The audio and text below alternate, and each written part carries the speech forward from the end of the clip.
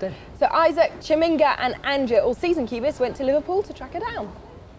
We've been sent by Cool Cube to get a hot scoop of Linda McCartney. Does anyone know where she is? Hello, I'm doing an interview. Do you know where I'm supposed to go? Linda McCartney! Oh, what a surprise. You gonna show me? Yeah. Come on.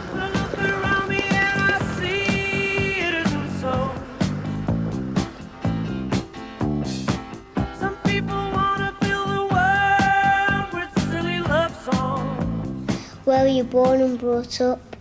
I was born in New York City, and I was brought up about half an hour outside of New York City. Nice, quiet place. Now it's sort of more populated, but when I was a kid it was nicer. How long have you been a vegetarian and why did you become one? I've been a vegetarian for about 19, 20 years, and I became a vegetarian when I realized that the leg of lamb I was eating was once a living lamb, and I'm a real animal lover. And I never realized that animals had to be murdered for me to eat them. And once me and my family associated that, we thought, we're not eating them anymore. How did you meet Paul? I met him at a club in London, would you believe? When I was doing photography for a living, I photographed a lot of different pop groups. And when I came to England, some of the English ones that I photographed in New York said, well, when you come to England, look us up. So I photographed a group called the Animals. Have you heard of them? No.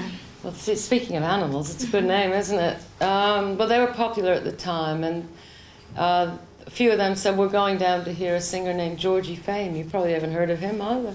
Do you want to come along? So I said, sure. And I went down, and Paul happened to be there listening to Georgie Fame as well. And our eyes met, and we just started talking and became friends, and that's how we met. Do you have any pets? I have lots of pets, horses and dogs and chickens and sheep, birds, ducks. I love all animals. Do you have a favourite animal? Probably my favourite is my horse, Lucky Spot. He's an American Indian pony, and he's very gentle and very nice. And also I think my dog I love a lot. But I love them all. They're good friends. What made you interested in photography?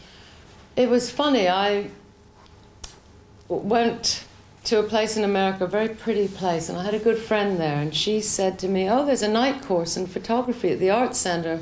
Why don't you come? And I had a daughter at the time, and I wasn't sure if I could get a babysitter. I said, well, why? She said, well, just come with me. So I went, and there were only about 3 people in this class, older men, and they were looking at all these beautiful black and white photographs. Do you like photography? Yes. Well, you will after I finish. Anyway, and there were people like, I don't know if you've heard of them, Cartier-Bresson and Ansel Adams, and I had been an art history major at school, and I didn't realize photography was so artistic. So after this talk, it wasn't really a class, I said to the woman, you know, what do I do now? She said, well, everybody in the class takes a roll of film and they come back next week. I said, well, I haven't even got a camera. She said, well, borrow one. And I did, and I took a roll of film. And it was black and white film, which I think was important. And I went back and I showed her the pictures, and she went, oh, that's very good. You have a good eye. And I never went back to the class. I just started taking pictures. I got interested in it, and I loved it. But I never took lessons. I think it's something that you can easily do if you like it. Who's the most interesting person you've ever met? Interesting. That I've ever met? Ooh, that's a hard one. I don't know. There are a lot of people I haven't met, like Gandhi and people like that I think would be very interesting. I don't really know. Maybe Paul. Maybe my children. I find a lot of people who aren't even famous are very interesting, you know, just people you meet in life who are kind and have good philosophies. Do your children use your cookbooks? They do, actually. A lot. Even my son, who's only 13, he makes great food. He makes great pesto. Have you heard of pesto? That's good. A lot of garlic. It's like a spaghetti thing. He loves cooking. Yeah. Oh, they use it. They love it. I made it very easy, the cookbook. You could use it. Really, I made it for people who couldn't even boil an egg. And I've made it fun, you know, so it's... Because cooking's fun. Do you think zoos are unfair? I do think zoos are unfair. Because it's like putting something in jail for not doing a crime. But I think if they could make big places and really let animals live well and breed not take things out of their own environment. I think it's terrible the way they take these poor animals out of their own countries and out of the wildness and then put them in these cages. It's depressing. But I think if they made nice zoos and let's say an already captured animal had babies and it could live well, I don't think it's too bad. I think it's how they treat these animals, really. Safari parks better, aren't they? They are better, I think, definitely. But I just don't like that idea of taking things out of their own world and putting them in our constricted world. What's your favourite recipe? I was saying I love meatless loaf, tomato soup, vegetable soup. Have you heard of a thing called a quiche? Quiche Lorraine, because I like that. That's a good one in my cookbook. I'm also doing some foods, you know, to try and encourage people to be vegetarian. I'm doing some foods with United Biscuits. I'm doing a veggie burger and a lasagna and a ploughman's pasty and a ploughman's pie. And they all taste like they're meat, but they're not meat. They're made out of soya beans. So, in other words, they're healthy for people. In other words, it's all protein and no cholesterol and no fear. Were there any embarrassing things you'd like to forget? Well, I was talking about one yesterday when Wings, our first tour, we did like a university tour and we'd show up at a place and we'd say, "Hi, we're Wings, can we play for nothing?" So they'd announced at the Student Union that we were playing, and we were playing Leeds University. Now, when Paul asked me to be in Wings, I said, "But I don't sing, I don't play. I love music, though." He said, "Well, here's middle C, you can learn the piano." Oh. So I learned a bit of piano. And there's one song called Wildlife on one of our early albums, and we were playing it at Leeds University, and it starts where I'm on my own playing the piano, and Paul went, 1, 2, 3, 1, 2, 3, and I went, I couldn't remember what I was supposed to play. So he turned around again, he went, 1, 2, 3, I went, oh. So he came over to show me the chords, and he had forgotten the chords, and we were like, oh no. And then all of a sudden, like I forgot it, it came back again, and the audience loved it. They thought it was part of the act, you know, that I'd forgotten it, and then we played it, and it was fine, but that was embarrassing. Is there any ambitions you'd like to fulfill? Mainly what I was saying to this young man here, that to help make peace on this earth, you know, help animals. So, because I think that animals, when they die, are full of fear. And then I think people eat this, quote, slab of fear, and I think they become maybe a bit aggressive. So maybe I'm trying to help the animals, but in helping the animals, help the people, and then maybe we won't have wars. It's more things like that. There are no, I mean, I love my photography, and I like singing, and I love cooking and the family, but I've achieved a lot of things. As far as my personal life goes, I think as far as the world goes, there's a lot to achieve. Linda gave us a collection of her books on photography and veggie food to give away as a prize. Some of them are signed and they're all lovely books, so get your entries in, and all you have to do is to tell us Linda's name, what it used to be before she married Paul McCartney. What did Linda McCartney's name used to be before she married Paul McCartney? Send your answers to us by post. It's your usual address, Cool Cube, PO Box 321, The Old School, Manchester N60 3AA. And remember, we want to know what Linda McCartney's name was before she married Paul. What Linda McCartney's name was before she married Paul. McCartney, an extremely well-known veggie, is fed up with this attitude, and she's here to show us there's plenty to eat without meat. Why? Just tell us, why are you such a convinced vegetarian? Did something happen to you to make you give up meat? Well, I've always been an animal lover, and really it was connecting the fact that an animal had to be killed for us to eat it. So I thought, well, there are other ways to eat. Yeah. I mean, yourself and Paul were looking at the lambs outside your farmhouse in the Mull of Kintyre one day. Were you actually eating lamb at the time? We were eating leg of lamb, and then we were admiring the lambs, and we thought, wait a minute, that leg and that lamb, they are one. Hang on, there's something wrong here. All right, so you've spent a lot of time now, many years, perfecting vegetarian cooking. So much so, in fact, that you've written a book about it, home cooking. You've also brought out a range of vegetarian products, which look, if you look at them over here, they look, that, for example, looks exactly like a burger, but it isn't. Meat. No. What is it? It's textured vegetable protein, which is really the meat from soya and wheat. So it's all protein, but nothing had to be killed. So where does it get the flavour from, then? Is it from the herbs and spices that you mix in with it? Well, when you think about it, meat doesn't have flavour. We season it, we make sauces, etc. True. It'd be very rude. The flavour, it has different herbs in it. Yeah. But it's very healthy. That's and very tasty. nice. Is it? I'll have a bit. It's Actually. very- And you've we're got being very the little, rude what here. look like chicken bites, you know, Yeah. the McDonald's thing. They're not chicken, but they taste like them. And that's a pasty. We all know it so well in Britain. And again, you've got the textured vegetable protein in it. I'm not going to eat that because it's so fattening. That's very nice. What's this? That's what we call a Italian topper. And it is like chicken or veal, only not animal. And then it has tomato sauce and mozzarella cheese, and it's in a crisp bake.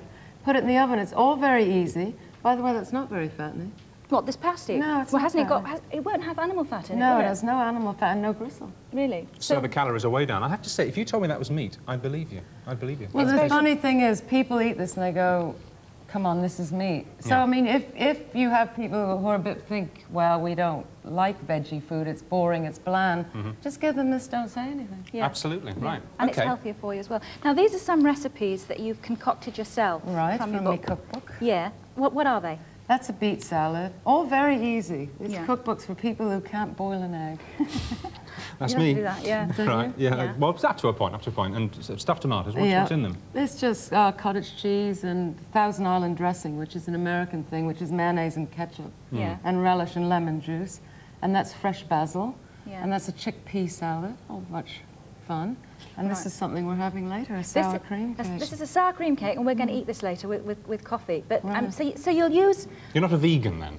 you'll No. use milk and No. things Yeah. like that. Yeah. Well, I don't think animals mind giving you, like a chicken doesn't mind giving you an egg, but they say, hey, don't give us... Don't chop my head Don't off. chop me head off, and a cow the same. It'll Rip- give you cheese and butter. Right. and- But don't rip the insides out. Absolutely. Okay. All right. Now you're going to do a Susan Gonna quick- Brooks, a quick and you're going to Susan, yes. concoct A quick a salad Susan, for us. But only the second time on telly. This is the big one. You're going to actually make a salad for us. Second time. Yes. First time for me. Right. So, well, yeah, second time. Yeah. So this is easy. I'm trying to show you how easy a salad can be. Now, you can either make all the dressing in one bowl like that, or you can mix it up and put it over. I'm going to make it just put it over. So, okay, this is lettuce, as you can see. Yes. Yes, good stuff. This is cheese, like just a cheddar cheese. You don't need to put it all in. Easy. A few tomatoes. I'm a real peasant cook. I throw it. I use fingers. I mean, Yeah. I've washed my hands. Now, this is a substitute chicken. Tastes like chicken, only it's not. So there's no animal fat. So it's the vegetable protein again. Yeah, you get your protein in that, and there's no cholesterol, because cholesterol is only found in animals. Yeah. That's good. It's good. Mm, Well, just wait nice. till I Keep put going, the keep going, dressing. yeah. Okay, so this is parsley, which I don't know if you know it, but herbs have a lot of iron and vitamins in them. Yes. So I use a lot of them, and that's chives, all fresh, right? Yeah. So then vinegar, pour it over, and That's just vinegar. that's just vinegar, and then oil. So you don't olive mix the oil. two? You just- Well, you can do, only I love it like Just this. like- yeah. Plonked in, basically. Just plunked in, and you can Yeah. also use lemon juice, which, you know, you can use half vinegar, half lemon juice, easy, and then just salt and pepper. And I've also got mustard. If you're going to use mustard, you usually mix it in the dressing. So that looks really nice. It looks It's nice, doesn't simple. it? It looks attractive. It looks sort of a pretty salad, It as well also as being looks healthy. healthy. I'm going to have a go at that later. I'm going And to then enjoy you that just burger in a mix minute. Mix it. Mix it All all right, together. thank And you, as I Linda. say, it's not too spicy, and you make it to taste. All right. Brilliantly, Yes. brilliantly done. Thank you very much. We're going to see see you you later. later on. Absolutely. Prepare yourselves for a session, by the way, to go with this, really, with top tippler Charles Metcalfe. He's got a homemade wine to wash down, well, I think it's Paul McCartney's favourite salad, anyway.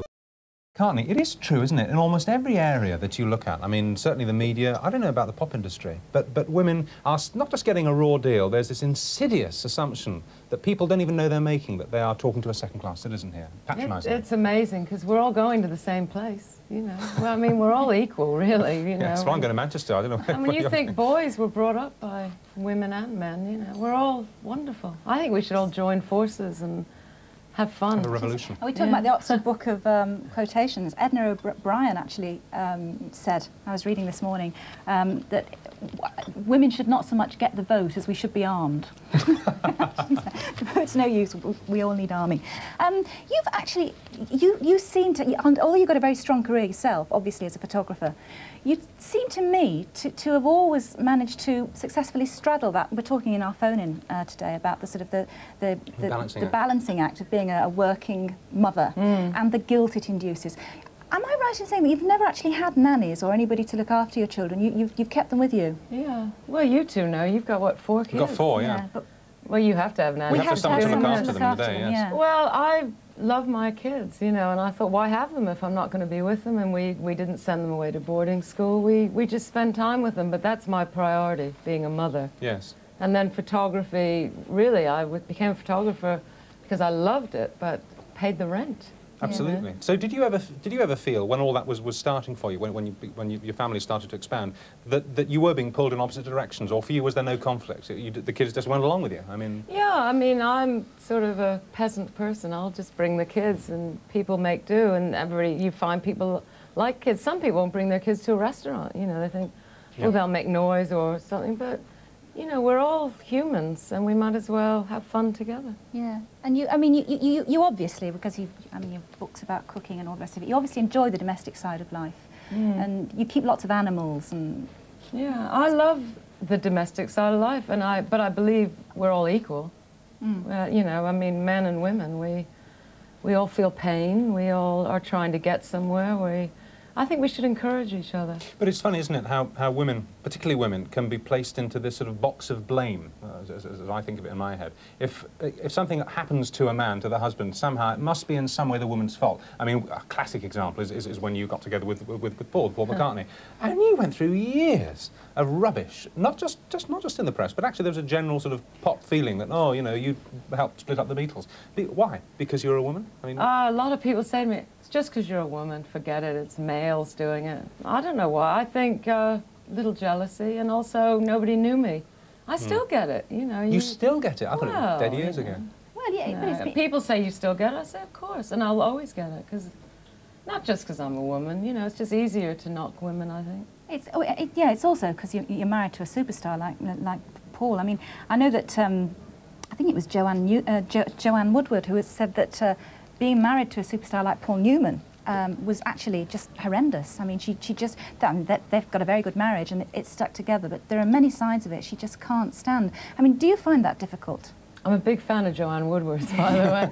And I think she's a brilliant actress. And I think she's been smothered a bit because he is so big, but she is a brilliant actress. But I think what she was saying was that although their relationship was perfect as far as any married relationship can be, it was the perception of him versus her by well, exactly. the Well, we haven't really got that. We all know who's happening. You know, I married a musician, a very great musician, so I don't mind. I'm not competing, you know. No. But I think as far as she's concerned, she's brilliant, and he's the one everybody knows, and yet to me, she's my favourite, actually. She also manages to, and she also said it's really difficult because women do make approaches, you know, all the time in restaurants. I mean, sometimes with her actually sitting there, you know, they will come up. I think showbiz, make show, you know, show, you know, you get home, you take off your suit, you relax, you're yourself. But when you're out there, if you're famous, people expect you to be... What they see on the screen or whatever, Did you see a lot of movies about sort of that kind of thing? And King of Comedy. Did you see that movie? It's a great movie. Yeah. Anyway, Jerry Lewis is a talk show, very big, and a fan comes up to him and she goes, my son, he's on the phone, will you talk to him? It's very American. And he goes, no, I haven't got time. And she goes, but I love you, I love you. He loves you. And she goes, we haven't got time, I've got to go. She said, you should get cancer. You know, in other words, from love to hate. And that's sort of showbiz. If you're feeling bad one day, somebody says, can I have an autograph? And you're feeling like, oh. Yes. And you go, do you not, you know, people hold grudges. Michael Caine tells a very funny story like that. He says he was in Oxford Street going to a restaurant with a girlfriend long before he got married, and a fan came up and said, Michael Caine, can I have your autograph? And he said, well, I'm with my girlfriend having a private dinner. He said, I'll join you, I'll pay for it. Come on me. He said, no, really, this is a private do. This went on for a couple of minutes, and finally Michael Caine said, look, I'm sorry, can you just please shove off, you know, please? And the guy looked at him and said, well, I was your biggest fan, you, and a stream of invective. A very difficult position. What was it like for you to suddenly, and it happened almost, seemed overnight, to become a pop star? With Wings. I mean, 1 minute you're snapping the camera, which has never stopped, and the next minute you're hammering the keyboards in front of, you know, 300,000 people. We decided early on we wanted to be together. Because again, in showbiz, the man's here, you two work together, but if the man's, let's say, doing a film here and the woman's doing it there, so we decided we wanted to be together. I've never thought to be a singer or a keyboard player, you know. But Paul just said, well, do you want to get in a group? I went, let's do a group together. I went, I don't really play anything. He said, well, you could play keyboard. Here's middle C. You can go learn it. So I sort of taught myself. I'm still not a great player, but I'm up there, I've got the spirit. I'm really there for the spirit, I think. You strike me as being, you're obviously a very private person. I suspect you're basically a bit shy as well. Very shy. Isn't it quite hard then to sort of stand on a stage and be quite an exhibitionist part of a pop group? Yeah, a lot of what I do is a bit, come on everybody in the crowd. So if they catch me singing out of tune, which they do, I'm going like this and everything, so it's not that easy. Yeah. I think when you're rehearsed and you're with people, like we have a really nice bunch in our band, it's fun. I don't feel, I'm more shy talking to you, or really than out there it's sort of, well, let's go for it, let's have fun, it's a night out. Well, I suppose there's a kind of invisible barrier, isn't there, between you and the audience? I mean, you know, for a start, you're on stage, you're on the lights, they're not. Well, no, you relate to the audience. It's funny, you know, and they hold, when we just did a surprise gig in Cornwall, which was great, you know, we just showed up and played the gig. And at the end of it, you know, my veggie food, which people are going, there was a sign, Linda, we love your toppers. You know, so you get all that. It's fun, you know. So. Yeah, talking of veggie food, we have got to try this cake. We got sour cream cake. It's from me veggie cookbook. That's all right. That's all right. Veggie cookbook. Right. There's a very nice picture of you on the cover. It's a nice picture. Why do I always have to eat? And I'm always on a diet. And I'm always having to eat with your fingers. Yeah. That's like a kind of very light Dundee cake, isn't it, with lots of walnut in. Exactly, and pecans as well. It tastes very American to me. Well, a lot of these recipes are American. Yeah. You know, because Americans are sort of simple food in America, but very tasty. Do you miss the States? Easy. Do you miss America? Are you happy living in England? No, I love it here, and I love it there, and we visit, but I don't miss it. I wouldn't want to live there necessarily. I married a Brit. You know. You certainly did. You married a major Brit. And you used to live over there? Right over the river. That's right, yeah. This side of the river. Well, it's lovely to talk to you. I think your cake's delicious. I think all of it's delicious, actually. Really. And I hear you're going to do a bit of this cooking when you get some time off. We are, in the summer break. Trina, our floor manager, has promised to bring me in some textured vegetable protein, so I shall have a go. It's easy, and the burgers that are in the frozen food, you can barbecue them, you can break them up, make bolognese sauce. It's all easy. I promise we'll do it. We'll tell you how it went. Good stuff, thanks a lot. Thank you very much. Pleasure. Right, after the break, we've got a close encounter of the E.T. kind. We're visiting E.T.'s new Hollywood hideout. He's very sweet.